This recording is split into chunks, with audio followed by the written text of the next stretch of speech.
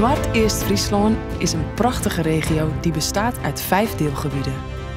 Nationaal Park de Oude Veenen, de Noardlijke Fryske Wâlden, Nationaal Park Lauwersmeer, de Wâlden en de stad Dokkum.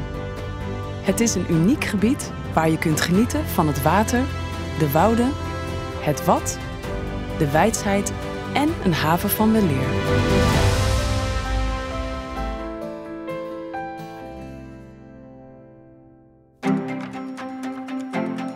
Nationaal landschap de Noardlijke Fryske Wâlden gaat je verrassen. Het gebied wijkt sterk af van het traditionele beeld van Friesland met zijn terpen en meren. Je vindt hier vooral kleinschalige agrarische percelen, afgebakend door elsensingels en houtwallen.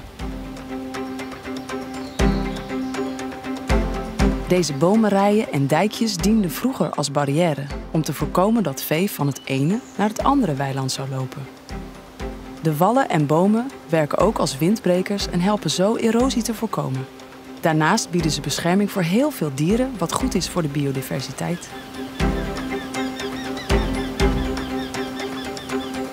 Dit type landschap met zijn wallen en bomenrijen wordt een coulissenlandschap genoemd, omdat de afgesloten ruimtes aan de coulissen van een toneel doen denken. De boeren zijn grotendeels verantwoordelijk voor het onderhoud van het bijzondere coulissenlandschap. Zo worden er nog regelmatig dijken hersteld of zelfs nieuwe aangelegd met nieuwe rijen bomen. Er wordt veel gedaan om dit, misschien wel best bewaarde geheim van Friesland, te behouden.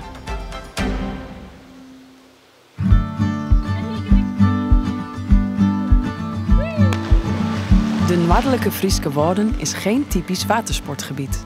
Toch is er in dit gebied het nodige te beleven.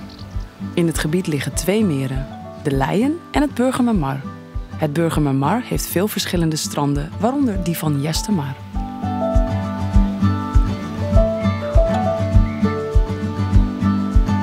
In Jestemar staat een aantal prachtige huisjes. En een mooie oude kerk. De Friese wouden waren vroeger erg geliefd bij de rijken. Velen lieten hier een buitenhuis optrekken. Deze staten en stinsen waren vroeger het symbool van de rijkdom van Friesland. Het zijn de voorlopers van de burchten, kastelen en landgoederen die Nederland tegenwoordig kent.